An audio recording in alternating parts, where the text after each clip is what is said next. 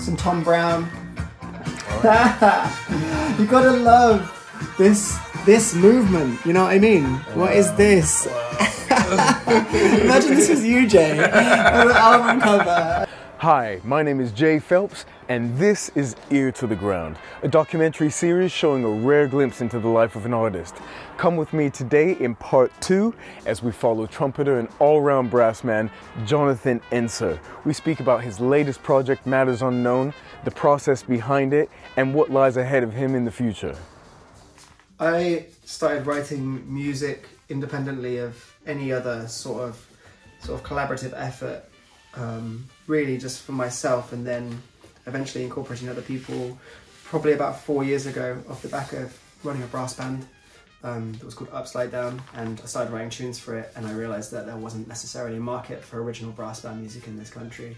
Most of the brass bands are just in for a quick buck trying to play some pop covers, and kind of it's a bit of an appropriation station sort of situation. So when I started to write, I realised that the way to avoid that was to either do justice to the tradition in playing proper New Orleans music, and then I started to realise that the instrumentation was something that really inspired me. So I started writing for it. I didn't want to do a direct repetition, I didn't want it to be derivative, it was just music that had come to me. And so for me, that was the really important thing, is that music that I write is fundamental. It's like an earworm from its very gestation. I never really try and write the music. It has a semblance of probably just writing my day. Like, the music that I write is usually a response to emotional situations I'm going through, physical situations I'm going through, or trying to make sense of the world. And so that's why originally the band was called Matters, which just defines all thoughts and all things, because it's a response to my sort of curiosity into animistic cultures, into folkloric practice, and into meditation and learning about my place in the world. And so it's really helped me on that journey, because now I just write music and it grounds me and helps me cry and helps me understand what it is that I need to do.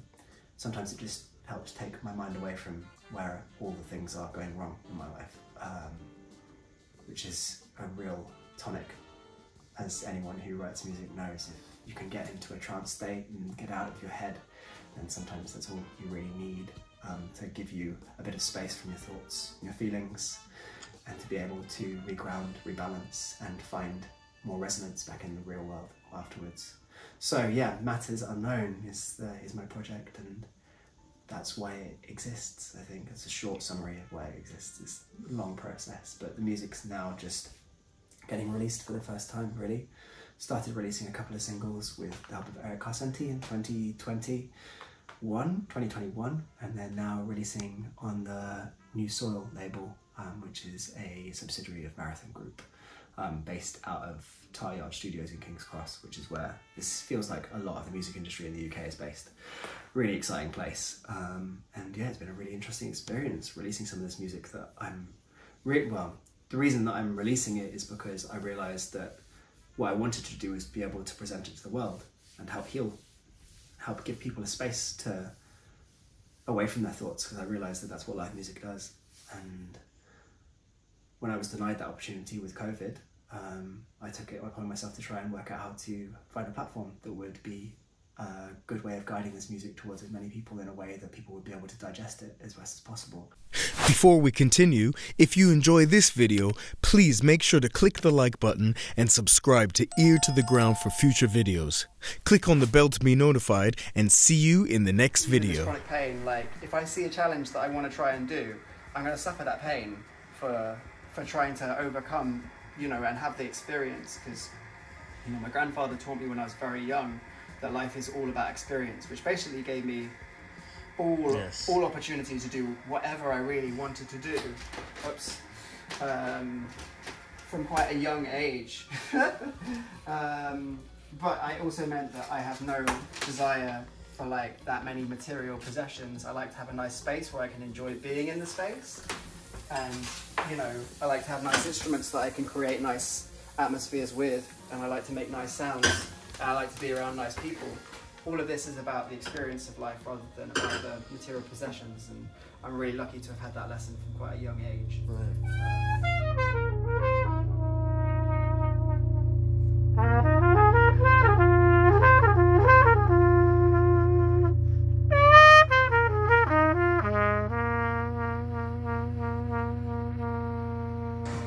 Oh mate, Bobby Broom, this guitarist. So Bobby Broom is one of Chicago's finest guitarists. This is when they tried to make him into a George Benson character, absolutely killing. With a broom. With the broom. Oh my god, I can't believe they're going to do a broom for Bobby Broom. What's this that we're listening to now? We're listening to some Blackbirds. This is the group that Donald Byrd mentored from the university that he taught in and put together following his records, doing with in collaboration with the Meisel brothers. Is it Meisel? But yeah, killing album. This the first track of the B side. Woo!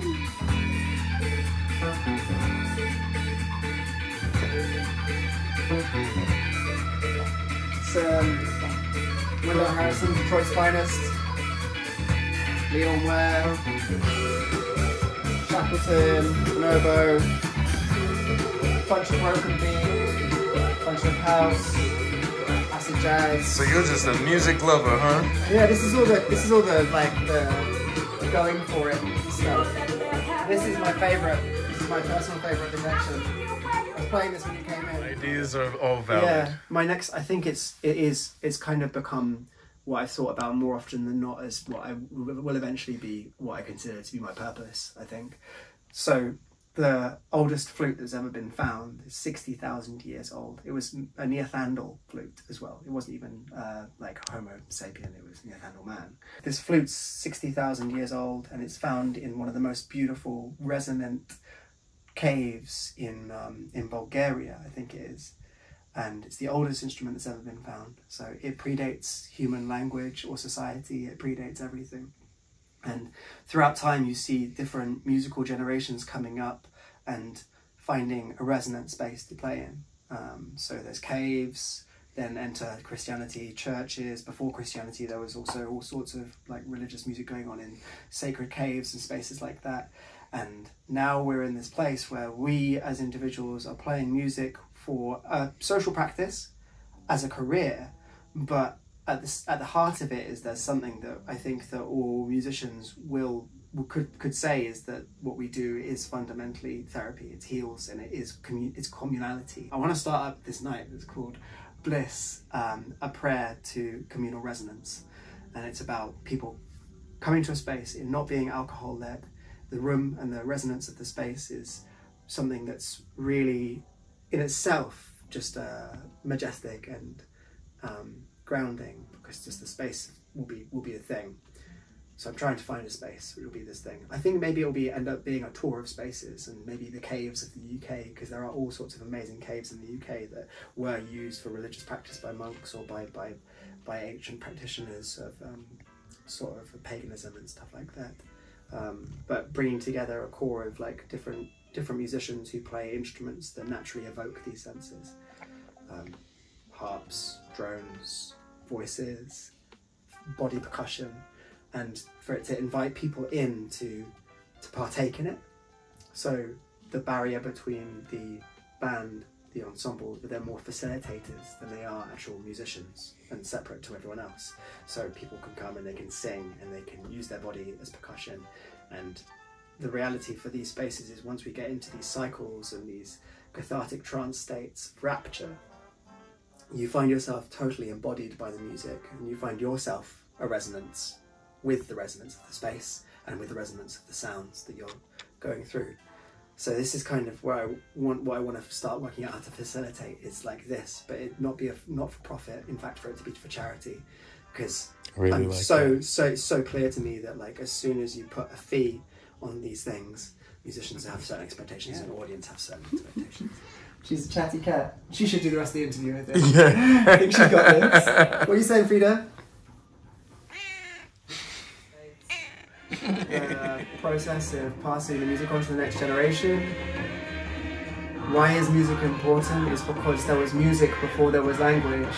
There was a beating drum and there was a song before there was a word. That to me rings true as the fundamental, as a fundamental. Something that goes beyond language or society, finance, capitalism, social movements, anything. Music is fundamental, and to not acknowledge that and to not give that due respect and my diligence in my life would feel like I'm wasting my time. So for me, like, the fact that it's my therapy, that I have to learn how to inspire both in the words that I use and how I define music, but also inspire through the practice of breathing. The Latin for breath is spire. To inspire is to give breath. Okay, so to give breath is to inspire with our instrument, with brass. You know, that's fundamentally in what we do. That's to give life with music. This is a very good soundtrack for this as well. I would argue that that's why music is important, is because there is music, and that there is music before there is anything else, but it also reflects everything that we need. Any social movement you see throughout time is reflected in the music that those people are making. Any social movement. You see it with civil rights in the US, you see it in every culture throughout time and history. Is like the music serves the purpose of the people making it, to either give guidance to the community, to, you know, try and reach a new level in where the community can sort of flourish, or for me, for a holistic and therapeutic practice. This is the way I see it now. For me, it's like how much healing can be done with music, and I'm on my journey to finding out now, I feel like.